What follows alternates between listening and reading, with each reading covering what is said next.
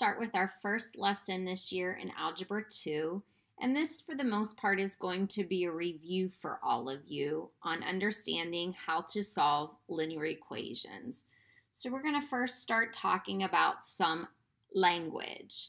So in an algebraic expression, we need to understand some of the words. So most of this is going to be a little bit of a review for you.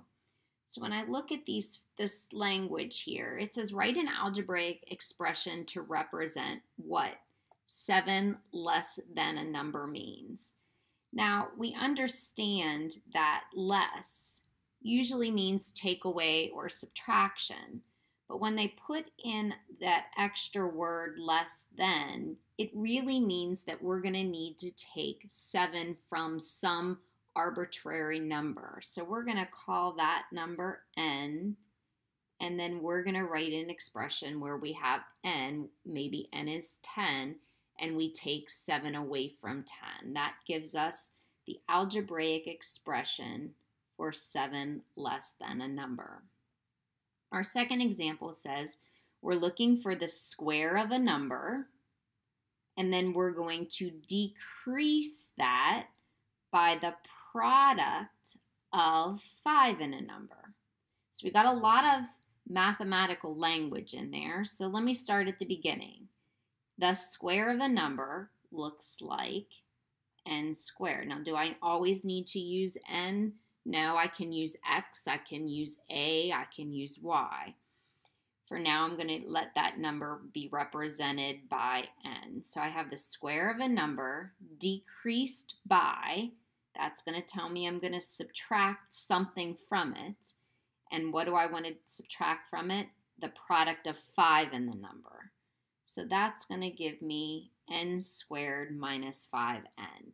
These are algebraic expressions. Now we're going to use equations in a little bit. An equation would include having some kind of equal sign to it. So maybe part B says the square of a number decreased by the product of 5 in a number is 12. Maybe if that was added.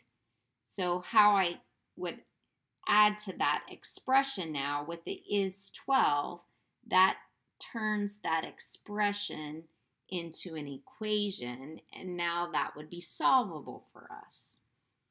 All right, let's look at that third example. It says 6 times the difference of a number and 3. So here are some keywords. You see that I always either underline or I circle my key mathematical terms. So I have 6 times the difference. So I also have another subtraction problem, but the difference with this is, because it says the difference of a number and 3, I need to do this part first. So the difference of a number and 3 is going to be n minus 3, but I need to take all of that times 6. So I'm going to put that 6 on the outside, and I'm going to use my grouping symbols to show that that difference has to occur first of n minus 3. So that gives us our expression 6 times the quantity of n minus 3. All right, so now we got through a little bit of language review. Let's talk about how we can tie this to equations. So with equations, I gave a kind of a real world example. So it says write down the directions on how you would dress yourself. So in the morning you're getting dressed, and we know we wear different things. But if I make kind of a generic outfit, we're going to wear shirts and pants and our undergarments, socks and shoes. If I have that type of an outfit for today, and I ask you to write down the directions on how you would dress yourself. Well, first of all, we would all start with putting on our undergarments, because that's our bottom layer. So that obviously has to go on first. After that, now this is where we get a little bit of options in there. For some of us, after our undergarments, we'll put on our shirts, and then we'll put on our pants. But for others, they might put on their pants and then their shirts. So there's a little bit of a leeway in there as to what order you do those middle things in. All right, but after we get our shirts and our pants on, then typically we'll put on our socks. Again, that might be an optional item for some of us. Some of us might choose not to wear socks that day. But after we put on our socks, we conclude our outfit with some shoes. All right, so now that we're dressed, think of getting ourselves dressed as building that expression that we did back here. So over here, we're building the expressions with the mathematical operations of less than and times and squaring numbers. All right, now, when we have to go back and solve for these variables, if I'm looking at this equation right here and I want to solve for n, what I have to do is peel off the layers. I have to peel off the operations, but I have to do them backwards. Just like at the end of the day, when I get undressed, I wouldn't be able to take my undergarments off first. When I get undressed, I'm going to start with taking off my shoes first. That's probably one of the first things I do when I get home. After that, then I probably would get rid of those socks. Now again, step 3 and 4 are going to have options. Maybe you take your pants and then your shirt. Maybe you take your shirt and then your pants off. So this might look different for all of us. Whoop. That's the right shirt on there. And then the last thing I'm going to do is take off my undergarments. So you can see that this is the exact opposite. How I got undressed is the exact opposite, but again, we have some options in the middle of how we got dressed. That's what we do when we solve an equation. Now, when we built those expressions earlier on, we used order of operations. Now, you might remember this in Algebra 1 and pre-algebra as please excuse my dear Aunt Sally. You might also remember this as remembering that shortcut of calling it PEMDAS. PEMDAS reminds us that our first operations has to be parentheses, but remembering that parentheses could be brackets, it could be the fraction bar. It's going to include all of our grouping symbols. I don't know why they didn't call it GEMDAS, but it's PEMDAS. Our second order of operation, one of our most important, is to do exponents second. So we do all of our grouping symbols, we simplify our exponents, and our third, you can see that I only have 4 steps because multiplication and division actually falls under the same step. Multiplication and division gets done in order from left to right. So this is kind of those steps. If I go back to the analogy of getting dressed, you might put your shirt and then pants on. I might put my pants and then my shirt on. This has a little leeway, but our order in our operation should go left to right. Same thing with step 4, which is addition and subtraction. You're going to do those, they mean almost the same thing, so they're this at the same level of our order of operations. So you're going to look at doing those left to right. Now, that's what we learned in pre-algebra. In algebra, when we start learning how to solve what that variable actually means, we undo the order of operations. So when I undo the order of operations, I'm going to start with undoing addition and subtraction first. So get rid of all the addition and subtraction that are not tied in your grouping symbols. If it's in your grouping symbols, then you have to wait for that and do that last. The second thing you're going to undo is all your multiplication and division. Then third is undoing your exponents. And last, if you have any left, you need to undo any operation that showed up within those grouping symbols. So you can see that when we do our order of operations and when we solve an equation, they are the exact opposite of one another. Again, you'll have those steps where you might have a little bit of a leeway as to if you have multiple operations, you can pick and choose what you do first. But you always should start with any addition, subtraction, undo your multiplication and division, undo your exponents, and undo your parentheses. Okay, another analogy here. Let's think of this equation. So here's a built equation for us, and I'm going to ask you to solve this equation. In solving this equation, that means I want to get x completely by itself. How am I going to do that?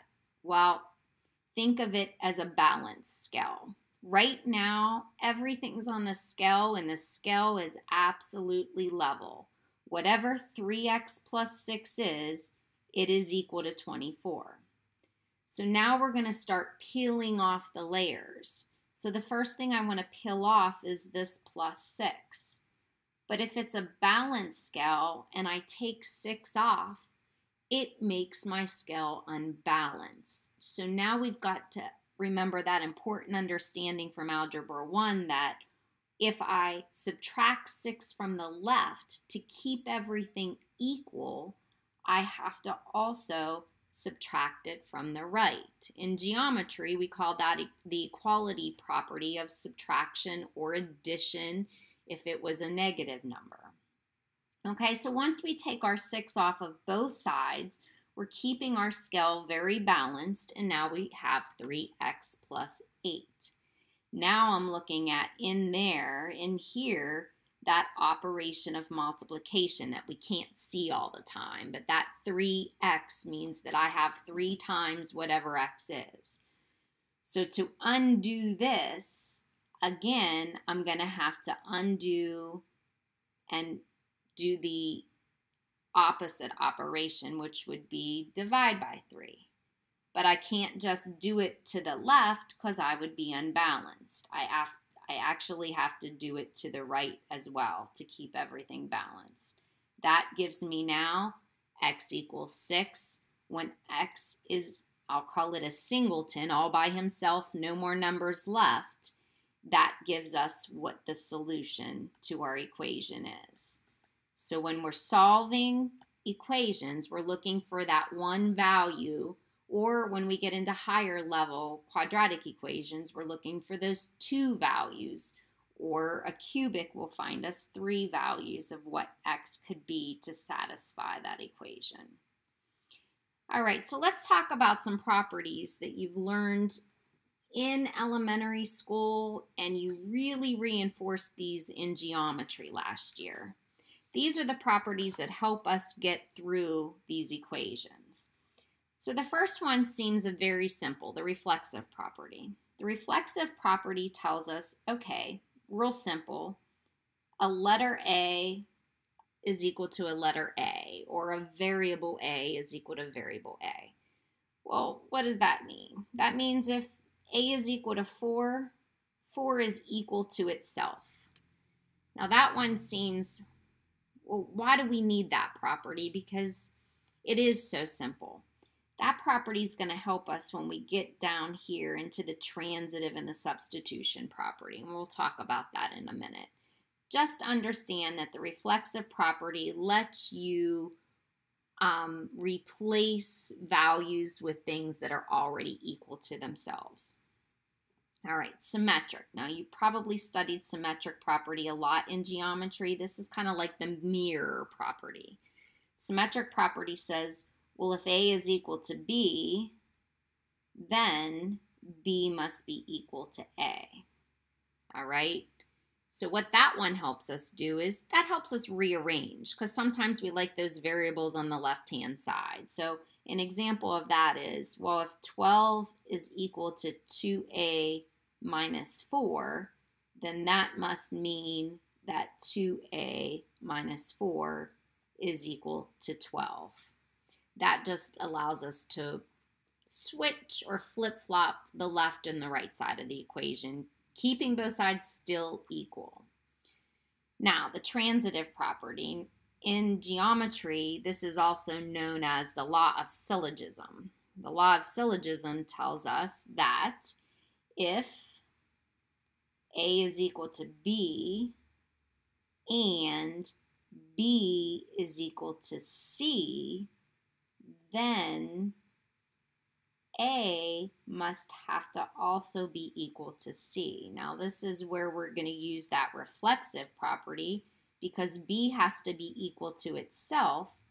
So in the transitive property, we're kind of transferring the idea, well, if A is equal to B and B is equal to C, then A must also be equal to C.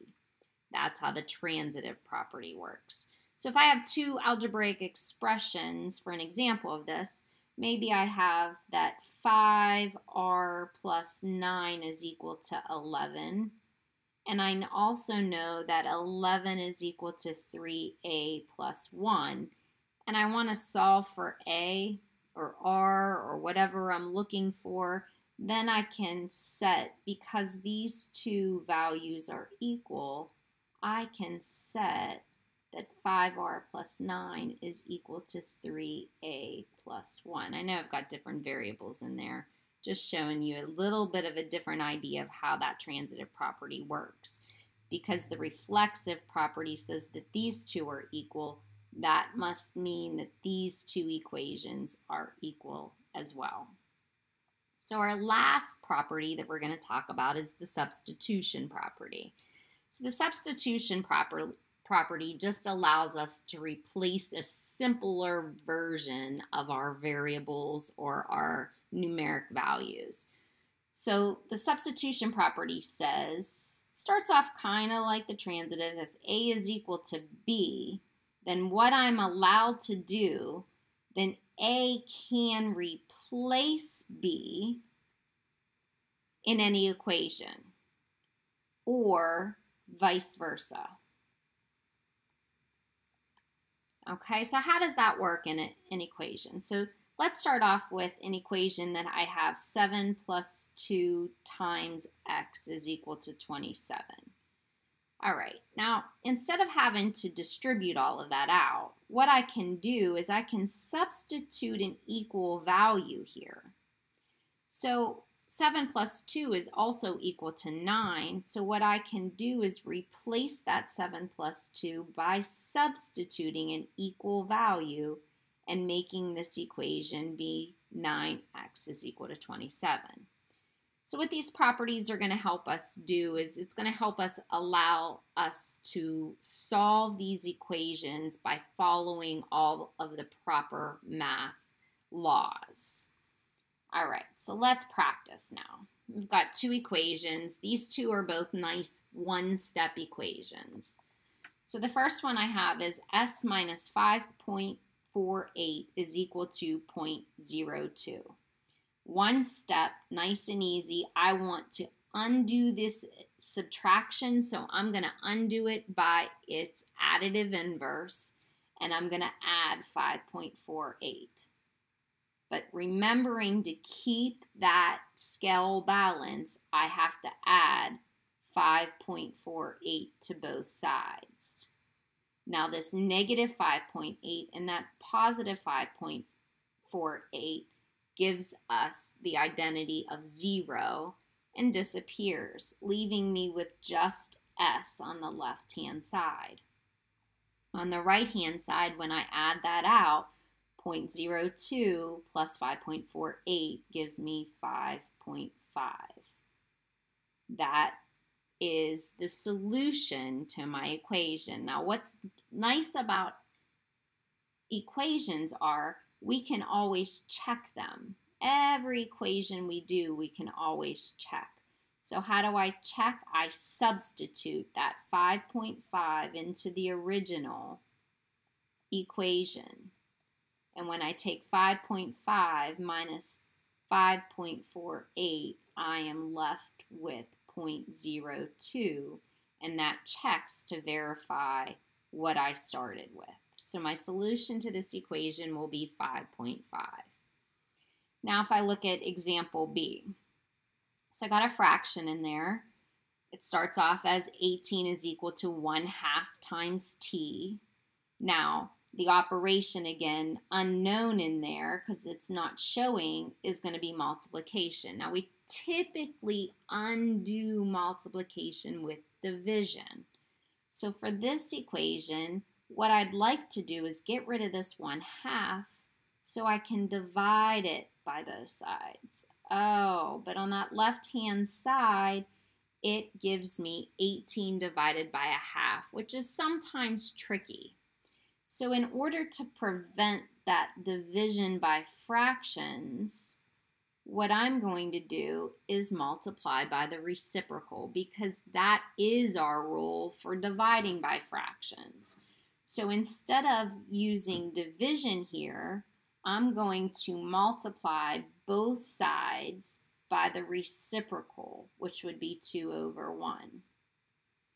So that's going to cancel here, and my t is going to equal 36. Now I can use that symmetric property and clean that up a little bit, and that finds me my solution. Now again, I can check this by plugging that in and understanding that 1/2 of 36 is equal to 18. So in my brain there, I did a quick check of this solution. So t does equal 36. All right, our third equation. Now we go into a two steps. So towards the middle of your algebra career, you started looking at two steps. So again, I'm going to look at this equation. I'm going to identify what I have in here. So right inside of here, I have multiplication with the 4 times g, and I have addition. So what I'm going to need to do is get rid of the addition first. So I'm going to subtract 5 from both sides. All right, because I have a fraction here, I'm going to write 5 as a fraction, and remembering that when I subtract fractions, I need a common denominator. So that's going to leave me here with 4g is equal to, my common denominator of 9 and 1 would be 9, so I'm going to need to multiply the top and the bottom here by 9. And I'm going to rewrite this as 4/9 minus 45/9. And that's going to give me 4g is equal to negative 41/9. All right? A little bit of work on this problem. We're not done. I'm going to rewrite it up here for us. So I have now 4 times g equals negative 41/9. I'm going to divide by 4, but because I have that fraction, I think it's going to be easier if I reciprocate it and multiply by 1/4, like I did in the last example.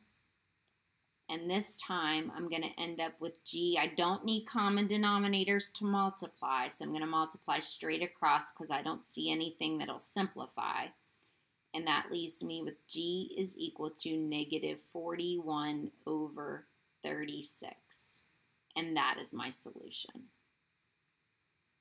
All right, so our last equation here that we have together is an equation with multiple variables. And you can see I have parentheses in there. You can see I have multiplication, I have addition, I have subtraction. So what I'm going to try to do before I start to solve anything, I'm going to try to simplify this. So in both of these expressions, I'm going to apply the distributive property. So what I'm going to do is I'm going to multiply both of these by 3, leaving me with 3d minus 15.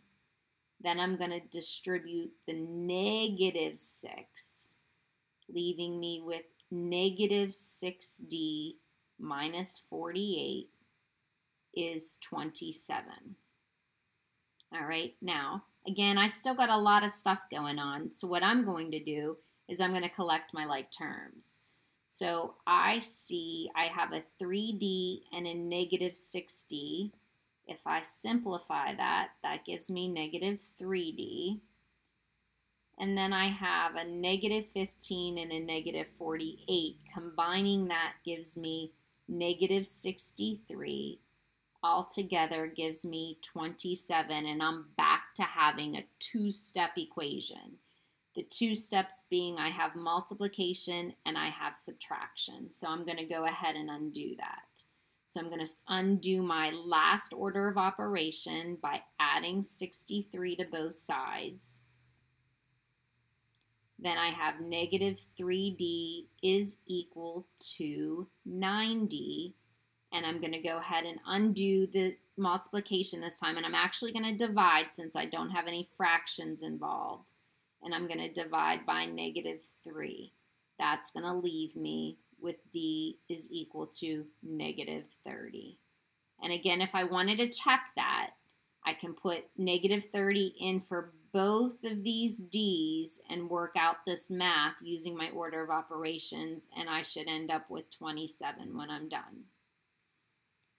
All right, our last example today that we're going to do together is, all right, well, what if I have a formula? So you recognize this formula from geometry. This formula finds us the area of a trapezoid. So I have area is equal to 1/2 the height of the trapezoid times the sum of the bases. So if you're forgetting what a trapezoid looks like, a trapezoid has one set of parallel sides. Those become our bases. Base 1, base 2, and then we have a height to that. There's our height. So what we want to do is we want to take this formula and kind of manipulate it because they're asking us to solve for the height. That means we want to take this formula and solve for h. So here's my original formula. And you can see I have grouping, I have addition, and I have multiplication. So I don't want to do that addition first because that's involved in my grouping symbols. So I'm going to use my order and understand that multiplication came after my grouping. So I'm going to get rid of it first. So I'm going to go ahead and get rid of that times 1/2 by multiplying by the reciprocal, which would be 2/1 to both sides. Now I'm going to rewrite what I have. I have 2 times the area is equal to the height times the sum of the bases. Now, because I'm trying to still get this h by itself, and these two items are bound together by that grouping, I can actually get rid of all of that together by keeping it grouped together. So I was able to manipulate this equation. I'm going to use that symmetric property there and use h is equal to 2 times the area divided by the sum of the bases. And that let me find a formula now for the height of a trapezoid instead of it being in terms of the area. All right, so that's our last example for our first lesson, and these are the problems that I'd like you to try in your textbook. So I'm going to put that up on Google Classroom for you and let you try those, and then we will talk about those tomorrow. Have a great day.